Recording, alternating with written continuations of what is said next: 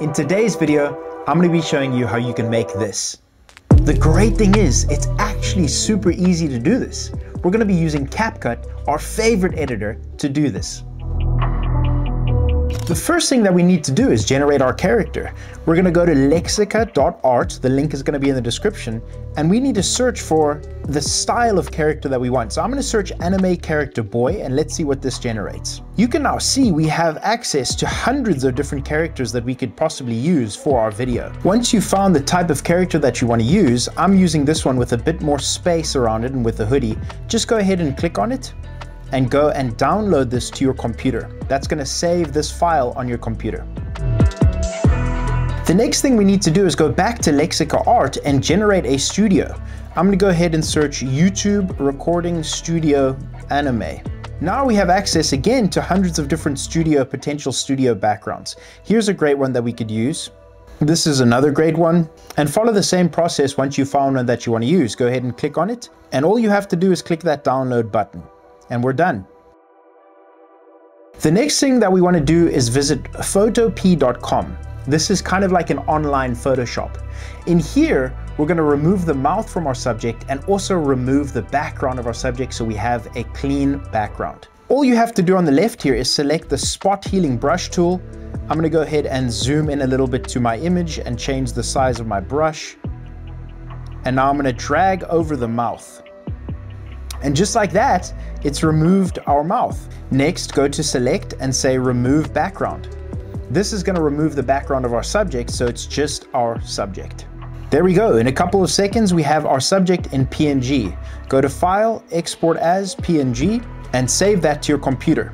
Fantastic. Now we have our subject and our background ready for us to use. In the Google Drive, I've uploaded a table, a microphone, a computer screen for you to use if you want to start creating those studio elements. Another thing you can do is search on a free picture website like FreePic, which is what I use to source these images for you. On FreePic, you can find tons of different studio elements that you'll be able to use to create your studio. Now what we need to do is import all of these elements directly into CapCut. The first thing we need to do is drag our background onto our timeline.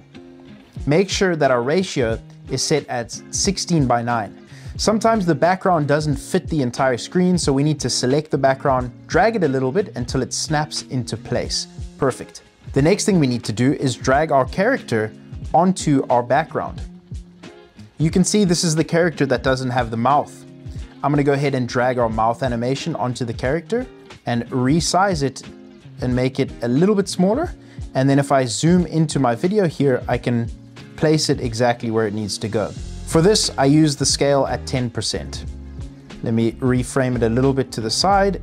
Now what I'm going to do to this as well is go to adjustment and decrease the saturation because the lips are quite saturated and our character is not saturated.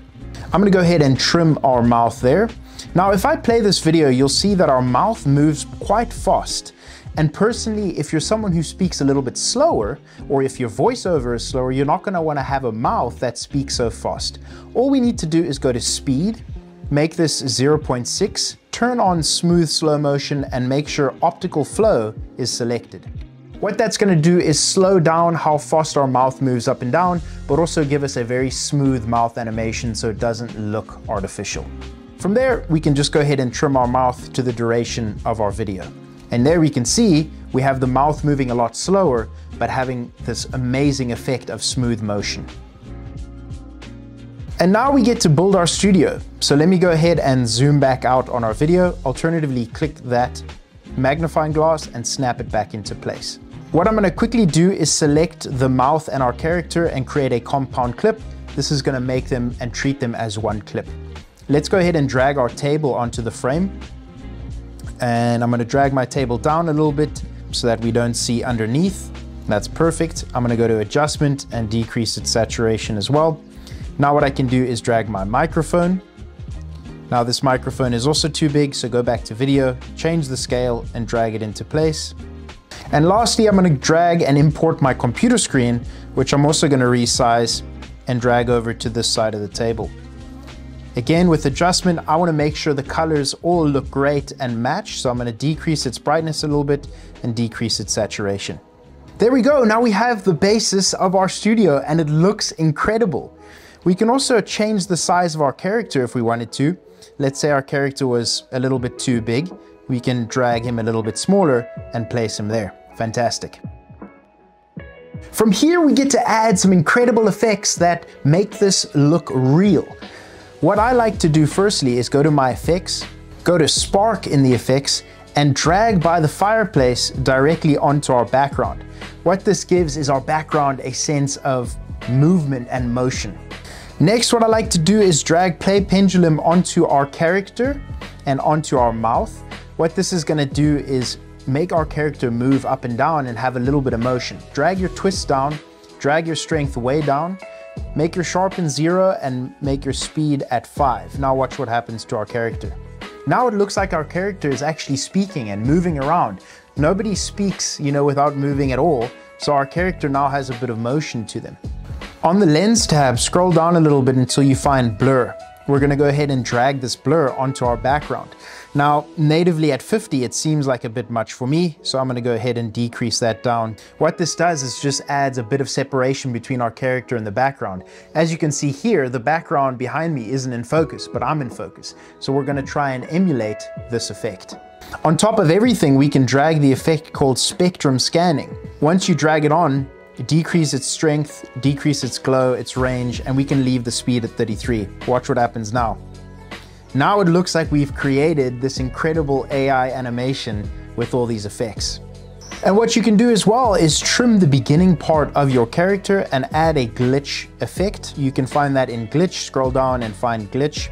And the final step under filters, go to your filters, go to life and find one that says clear. What we're going to do is drag this over all our elements and extend that. What this does is it just adds a sense of life and realism, and I love the effect and the way it makes our footage look. Lastly, if there's anything that kind of looks out of place or looks a little bit too saturated, you can obviously click on your image, go to adjustment and change the saturation, change the brightness, change your contrast, etc. Edit your image so that all these elements look incredible. I'm going to decrease the brightness of this table a little bit because it's taking away from our character. That's looking really, really nice. And that's exactly how you can go from this to this. We've created a talking animation.